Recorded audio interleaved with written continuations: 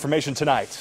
In the case of a Grant County high school band director charged with sexual assault, the district's superintendent says David Owens resigned his position in lieu of termination.